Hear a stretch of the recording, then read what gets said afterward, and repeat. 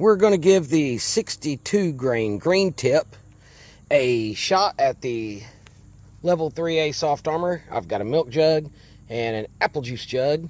We're going to be shooting it with this 16-inch barreled AR, and we're going to be using the Amend 2 AR-15 magazines. I've had pretty good luck with them so far. Let's see what happens.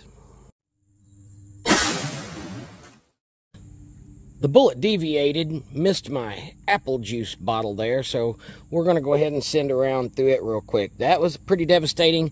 I guess the splashing and stuff shut my video off.